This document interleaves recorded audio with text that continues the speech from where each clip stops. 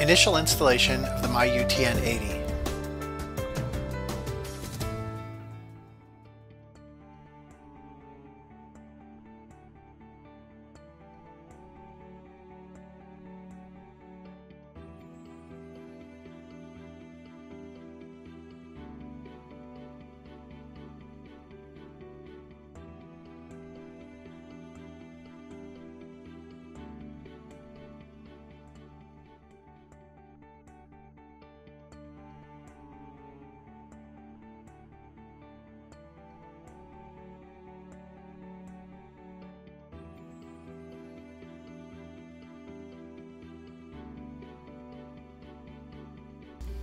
After the dongle server has been plugged in and connected to the network, we'll move over to the client PC.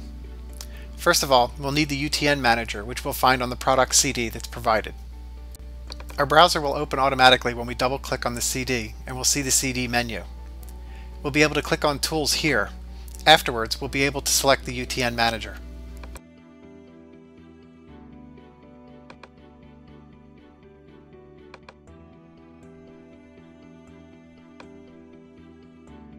After starting the installation, we will click on Next. You can accept the software license agreement for the UTN manager by clicking on Agree.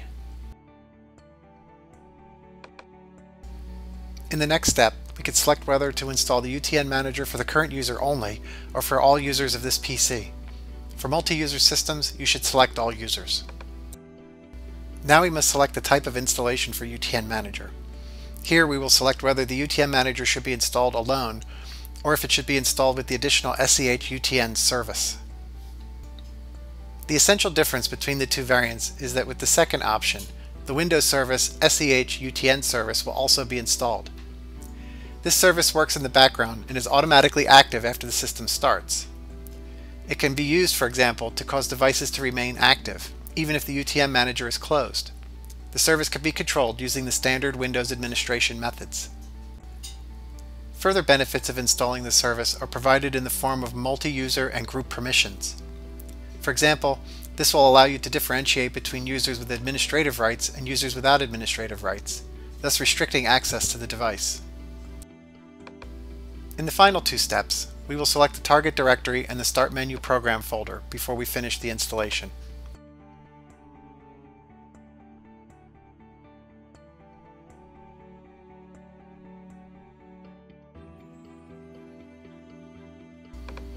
The UTN manager will open once we have clicked on Finish.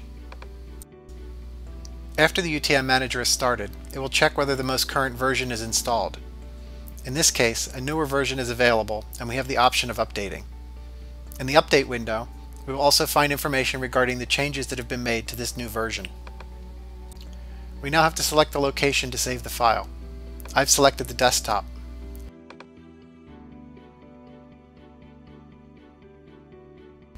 After the update, we'll be asked whether we would like to start the installation. No more entries by the user are necessary during this update because UTN Manager has already been installed.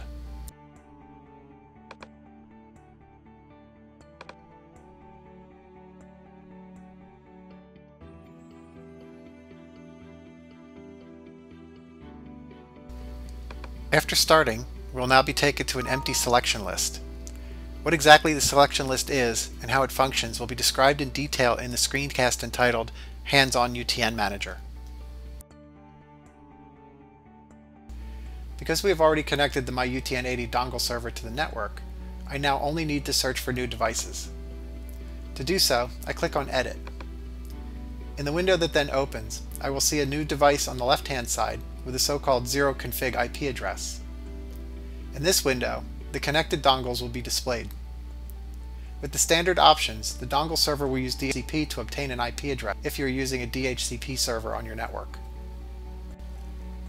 Because no DHCP server was used in this example, I now have to manually set an IP address. To do so, I right-click on the device, select Set IP Address in the shortcut menu, and assign a free IP address. In addition, I can also enter the gateway here. The settings are applied by clicking on OK.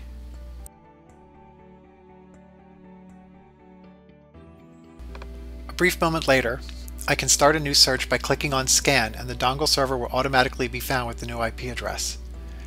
I then click on the IP address and then click on Add to add the device to my list.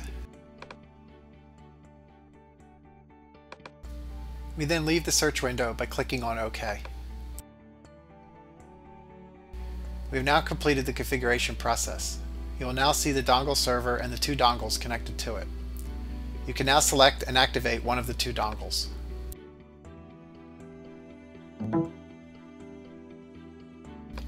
The dongle will be automatically connected with the PC via the network, and Windows will search for and install the required drivers. If the device has been activated and the driver has been successfully installed, you will see the status activated here. We will also see a new USB device in the Windows Device Manager. As you can see, we've connected the USB dongle in the same manner as we would if it were connected locally to the PC. The PC always sees the dongle via the UTN Manager and the Dongle server as a normal USB device. You can, of course, also activate both dongles simultaneously, or use the second dongle from another computer on the network.